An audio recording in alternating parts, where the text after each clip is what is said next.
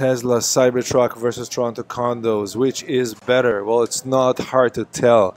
Why is the Tesla truck just like making so waves? 200,000 orders or savers in 24 hours. Yossi Kaplan here, Toronto real estate agent, mortgage broker. Today we're going to talk about the difference between the Tesla Cybertruck and Toronto Condos. We're going to look at how Tesla Cybertruck really reinvented the wheel, literally, and how condos are so backed off and so old and so like not thinking, and what we can do, what we can learn from the Tesla Cybertruck to make condos just like this Tesla Cybertruck. Okay, friends, Yossi Kaplan here, Toronto real estate agent, mortgage broker. You can find me on YouTube. You can find me on TorontoCondosForSale.com. If you want to see all the new condos, just go to TorontoCondosForSale.com. Hit that little button called Projects in Toronto, and it'll give you a list of everything that's going on the construction or existing already or coming up. There you go. You can sign in actually to get the updates, get the menu with all the listings. I got the condo calculator for you, which will help you name, email, I'm not a robot, and this will help you download the spreadsheet with all the costs for your condos. YossiKaplan.com, info for investors. Sign up here. You get some good information from me, deals, assignment, exclusive information, whatever. Okay, let's go to that video. Let's go to the Tesla Cybertruck, and I'm going to talk a few things about what the Cybertruck has to do. Now, of course, it's a great show they got there, but what the Cybertruck has to do with condos. So I got a list for you. Okay, the first thing is design. So design, form follows function. A lot of these condos we see today, if not all of them, just look all the same to me. There's really no difference. You know, you basically have a choice of two. You have a choice of those who look like brick, like right here, or right here, or right here, and those who look like a big glass and steel building. And some of them will have the brick at the bottom, which is the warehouse style, and then on top you get the tower. Okay, so the bottom is the one style and the top is the other style, but that's more or less it. There's no form follows function. There's no like this kind of crazy lines. There's no innovation in the design and the architecture of condos, just none. Okay, there's a lot of variations on the theme, and there's a lot of play, which is really cool, but we need something like completely like mind-bending, completely defying the odds, looking completely separate from everything else. Okay, but it's not only that it looks different, it also does things different. I mean, it is coefficient. It is effective to build. You know, this entire Cybertruck is built from one sheet of metal, one sheet. So that means that one sheet, they just bang it, they fold it, and there you go. There's no paint here. They're not using anything extra, just to the point. So look at all these trucks. This is all these trucks. They look all the same, okay? Think about the condos. They look all the same. The same, the same, the same, the same, the same. A little wider, a little bigger, a little shinier, a little smaller, a little more red of this kind, more red of that kind, but it's really just the same, okay? 1.5 million sold so far this year. So yeah, they look a little crazy and big now, and they try to make it more like Blade Runner-like, but they're not. They're just good old combustion engine, you know, 120 years old. This technology is literally 120 years old. Actually, most of the technology is even before. I mean, you had the horse buggy. He had shocks. He had actually leaf shocks. You know, he had wheels. And the car is more or less the same. It's still got shocks that are based on the same. The tires are more or less based on the same. The engine is combustion engine. So there's a lot of fine tuning, but you know, there's so much energy you can get out of combustion engine. It's just not going to take it to the next level. There's so much you can get out of this body. There's so much how you can get because of the weight. So much gasoline you have to spend. All these things. Okay, so here, this is what you do. You just break everything you know and start fresh and bring this thing. Now, the first thing you see this thing, oh my God, this is just insane. What the hell? Because you're so not used to it. But when you start looking at this thing, you go, man, that makes so much sense. Everything here makes sense. I mean, it doesn't even need a front engine because the engine is in the wheel and all the battery is the bottom, so it sits down and heavy. You know, it can probably climb crazy inclines. You can probably like go all kinds of angles because the center of gravity, the center of weight is so low, it just sticks to the ground. So probably it's going to have really good handling even though it sits high. And look at this, all these giant people coming out of the truck. Okay, they came out of the Matrix, I think. I don't know, these are actors or maybe they're like a famous band. Who knows? But you see, like in this, I don't know how many of them were, but quite a few of them. That thing loads a lot. So it does everything. So I got a bunch of lists here. Design, form, follow, function. That means it's not enough that the form, what it looks like. It also means that it does stuff. It's functional. Okay. The next thing is its utility. It can do all the things. You know, this can haul weight. It can carry your family. It can go camping. It can do whatever you want. Okay. A condo, yes, it doesn't move, but can it serve you better? Can you have enough storage space? Is it efficient? Is it fun to live? Do you have no waste space there? Do you build like an amazing product for the least amount of effort and the least amount of price and still get the best product possible? That's what we want to see. Okay, it's powerful. This thing is very, very powerful. You can actually order online how many motors you want in this thing, 1, 2, or 3. You can order online the range, the capacity of the battery, how much you want it, like medium, small, large. Okay. Can I order online the options in my condo? Of course not. I have to wait until it's ready, and I go to the design center and talk to someone and look at like little samples supposed to be a whole wall. It just doesn't make any sense. Okay, why can I not order it online, have a super high definition pictures of what I want to see? If I want to go to the design center, sure, but out of time, I just want to click, click, click and do it. And I don't even want to interact with people. And also, I want to do it when I order the condo and make it part of the condo. Just like when I order the options on the car, make it part of the car, and then the whole thing goes towards the price of the car. Why not? And then I go to the condo, and then I got to get 2 more checks, and then of course I give the checks to the lawyer, and the lawyer does not cash the checks on time. What is this? Like, you know, if I'm to pay for any other product and I have a payment plan, I know it's going to come on the 1st for the next 12 months, on the 1st. Why is the condo checks not going out on time? You know, why is it not all connected? Why don't I have an app? They say, okay, remember in a week you got to have $40,000 in this account, and it's for that condo. And then in 3 days you're going to do this. And today the money's going to come out of your account, and it does. That's how it needs to be, okay? It needs to be powerful. Powerful means it can do all kinds of things. So I need to have modular space in the condo because the condo space is getting so small. It has to be able to use this from all kinds of places, all kinds of stuff, okay? It's got to be efficient, very little waste or no waste. So of course the most amount of waste in condos are the common elements, are usually not very well designed. And of course the hallways in the condos, because the units are so small and they're narrow, then they put the kitchens on the wrong side, which is the long side, not the back side.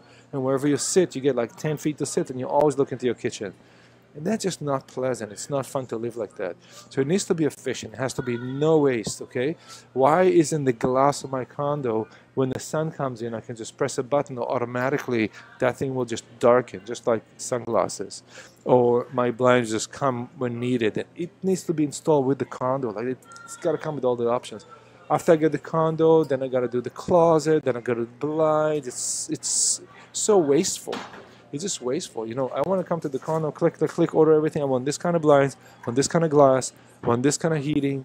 You know, I don't even have a choice on my choice of heating. The clunker I got in there, you know, in my condo, it's like it's so loud, that HVAC unit, it's so loud. Why can I not choose between the basic and a medium and like a Tesla, like a really good HVAC unit? It comes with 20 years warranty and everything. Okay? A lint filter, you can barely get in there and fix. There's so many innovations that are missing. It could be on the mechanical system, could be electrical system, could be a connection of the condo, could be the construction itself, could be the floor materials. Everything needs to be upgraded to this level, to the Tesla level. Okay? What we see now is just a little by little by little, but it's not going anywhere because there's no idea of how can we take it to the next level. It's just like, oh yeah, you know, so-and-so kitchens now have this kitchen in this color, so we'll offer this one. But it's not about really like the future. How do we make the condo of the future? How do we make a residence of the future, the living of the future? What do people need? I want to come home and the home will rearrange it for me, because when I come home, let's say after a long day of work, it should rearrange it for me and get ready for me because it knows I want to have dinner. Or it should be arranged for me and I'm in the shower and then I want to go watch TV or go play a game on my computer or go to bed. It should arrange for me, arrange the lights, arrange the heating. Maybe there's things that can open and close. Maybe the bed can fold out and be ready for me. And then when I'm done, it just like suck itself back into the wall. Anything like that would be really helpful. Okay, so automation. But not the automation you think about now, but like complete unit change. Like you walk in and the whole thing just adjusts to you. You know, that'd be really nice. Smart appliances that, you know, before they're gonna the fridge gonna like die? The fridge tells me I need to dine, and already knows and can order a fridge and look for the sale and like everything, all that done. Kitchens that work, you know, cabinets that work. It's not like, oh my God, like we got the soft close on the drawers. No, everything better, everything more smart. Not a single piece of wasted space. You know, even think about the sink. How many condos, small condos, have these kitchens where the sink is next to the wall? So if you have a pot with a handle, you can't cook because there's just no room. So you got to put it the other side. But then the handle goes over the other burner. You're going to burn yourself if you grab it. So you're going to put it on the side, and then you can't use the burners. So there's a lot of small things you can do, but together it can really take it to the next level. But the thinking must be, I got to take it to the next level. It's not incremental changes like this is where I'm going, and then I'm going to do it. And there's two options to do it. One is incremental changes, and second is new thinking, completely new stuff. And you got to do both at the same time and fast.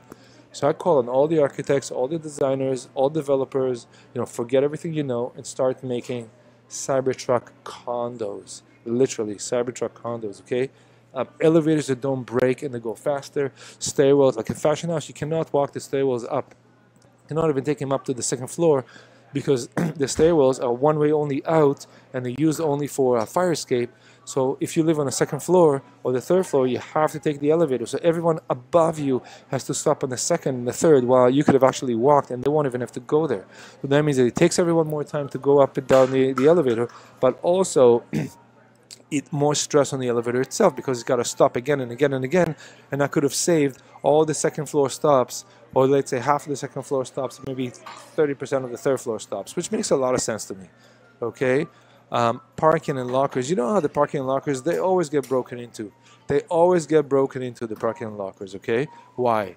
Why can we not design parking lockers that don't get broken into? How hard could that be? How hard could it be to have a parking that doesn't, that, you know, how hard could it be? Let's see what's this video. How hard could it be to have a parking that locks itself proper, a garage that locks itself, the garage door that does not break, that works on any weather, okay? Like, I want to see this. I want to see these things. I want to see lockers that actually lock, lockers that lock, not lockers that get broken into, like every single locker. What's the point of a locker that gets broken into if it cannot be locked? And you know what? The only way you can lock the locker is with this little lock because they're designed for tiny little locks. So why not design the locker, proper locking, really, and then you can put a real good lock on them, and the door to the locker will have a good lock, and of course, put the camera in the locker room and put a sign in its camera and put the security system and everything, and I can go on my app and see my locker right now, and see my unit right now, and see the temperature in my unit right now, and see everything about my unit right now, and click the button and say, prepare my unit for dinner. Boom. It's done. Okay? I want this stuff. I want to see communal spaces. Maybe the most important thing about condos these days are they do not provide social spaces. They do not provide communal spaces, and that's what we really need to see. So we need to see this. We need to see how people can have communal spaces. And I want, in my condo, I want co-working space. I don't need a fob. Maybe a fob, yes, but I don't need like to book it. And you know, the party room. Think about all these party rooms all over the city, sitting there vacant, empty every day. And to get the party room, it's like a half hour of paperwork, and you get this 5-page thing from your management. It's on paper, and you gotta sign it, and you gotta give them the check. It's like, why not use, if you already have the party room, and you're not designing your condo, it already exists, make it into a co-working space right away. And let everyone use it. You know, that's good use of space. Put a water cooler in there, filtered water. Put a coffee machine there. Maybe bring your little pods from home and just boom, boom, boom. Okay? Do it. Get it done. Get really fast internet. Another thing, security. Like, I can't believe it, but I actually noticed that in many condos, the security, the concierge cannot see the door. So how come security, the first thing they need to see is be able to see the door. They can't even see the people in my building that are punching in. They can barely see them. And they can't even talk. There's no intercom. So if someone behind the door, they want to talk to security, they have to knock on the glass. You know how it is. And then security is talking to someone else. Finally you get in, and there's no intercom to security. It just doesn't make any sense, okay? It's like, if you're a developer, call me. I'll help you design a building that will make it the Cybertruck, the Tesla of condos, okay? The Tesla of condos. Start thinking like Tesla. Also, when you're buying, demand these things. Start telling the salespeople at the sales centers, everyone you talk to, your friends, you want Cybertruck for condos. If Tesla can make a Cybertruck, why can't we make condos on that level? On that engineering, on ingenuity, on design, on really thinking of what the needs are and how I can supply them. And how can I pre-order everything online, you know, all these papers and book the condo room and go to the design center and the checks that don't come out on time. Oh, there's so many things. Done. Done. I don't want to hear about it anymore. Solve it already, okay? I want to see a lot of green spaces. I want to see trees. I want to see yards. I want to see rooftops. I want to see a lot of green. I want to see permanent lounging, co-working spaces. I want to see community. If you're thinking community, your building will be #1 building in the city just because there's nothing like it. You know, 80 John Festival Tower has a really nice, it's on the maybe 10th floor, I want to say. And it's a gorgeous, gorgeous lounge. And you can actually go there with your fob. It's beautiful. It's got high ceilings and it's got internet. It's got Wi-Fi. And it's got a couple areas you can sit and people sit there. It looks like a library. It's amazing. It's actually the only one I know that does this. So go there, check it out, and make something good. Make your condos like the Tesla Cybertruck. I mean, this thing even have its own electric ATV that comes with it. Okay? So what can I have from my condo I can take with me and then bring it back? I don't know. Think about it. Look how nice. Everything just retracts perfect. It's so simple. It just makes sense. It just works. Okay? Make it so it just works. Make it that nothing breaks. I want nothing in my condo to break for 10 years. My condo, everything broke the first year already. And it's not that, you know, the developer themselves come and like hook up everything, but you gotta pick quality stuff. Like I want to know that when I buy a condo, it's quality so good it's gonna last me 5 and 10 years. Although the Terran warranty is so convoluted, so complicated, it needs to be simplified. Everything is on us for 10 years. That's it. You have nothing to worry about. It's 10 years. Let's go. Okay? That's it. Yossi Kaplan. If you want to buy, sell, assign, give me a call. If you're a developer looking to sell a building, give me a call. If you're an investor, want to buy or sell, give me a call. Thank you very much. I'm happy to serve you. Yossi out.